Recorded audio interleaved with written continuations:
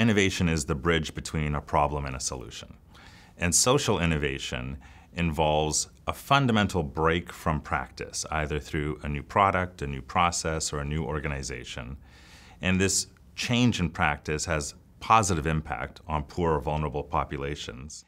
It scales, and it usually involves a combination of the private sector, government, and communities, all working together in a new way. So for example, a new water pump, in my view, is just an invention.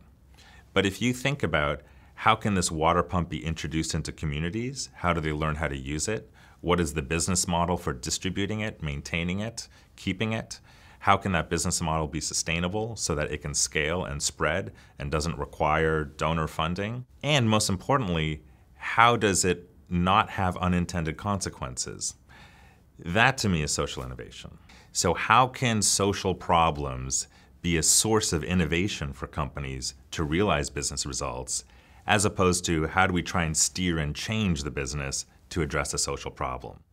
And I think when companies look at that lens, they come up with lots of creative ideas for how what they do in service of their shareholders and realizing the financial returns and business imperatives that they need to accomplish, how those can also have social impact. So the key for social innovation to lead to big system change is to get multiple actors to work together: the private sector, government, and civil society.